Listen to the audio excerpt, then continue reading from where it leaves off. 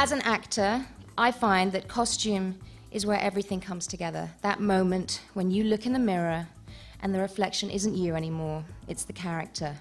In the pursuit of happiness, she took pains to find me the second worst dry cleaner's uniform and the nastiest bra known to womankind. But her costumes are so damn good, you can watch the movies on mute. Ladies and gents, Miss Sharen Davis.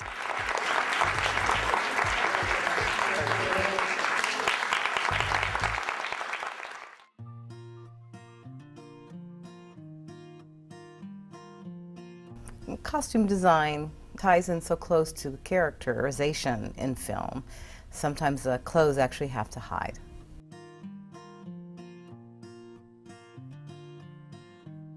Pursuit of Happiness is a film to put that example to. It was 1980. The director really wanted you to never acknowledge that.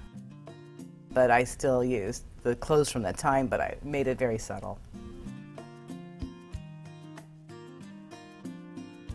Everyone said, oh my God, that must have been so difficult. And it wasn't. They're very different films. Dreamgirls is the opposite. Of course, it's a fashion-forward wardrobe film.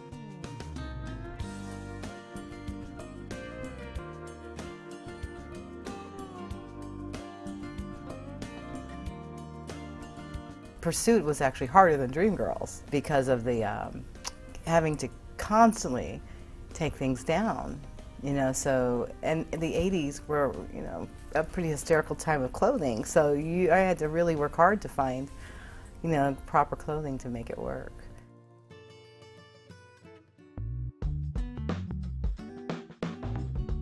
And I first talk to the director, and I do my illustrations, and then I go to the actor with him, and we all three collaborate on the idea.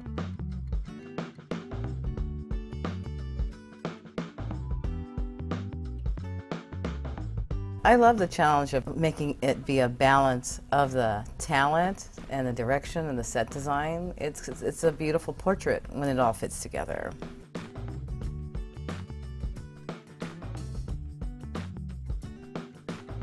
If it's not supposed to stick out, it really jars you out of the story, and then I feel you haven't done your job. You know, you need to tell the story with everybody else. If something bad's going to happen in a scene, you know, you don't want the audience to know that something's going to happen by the close. You have to really go into the real time of the character like you didn't read the script. And sometimes that's really hard to figure, well, what would that choice be? What would you be doing? Because someone's actually going to come in and disrupt your world, really, and that's the next scene. You really can't project the script. You got to stay into the moment of the scene.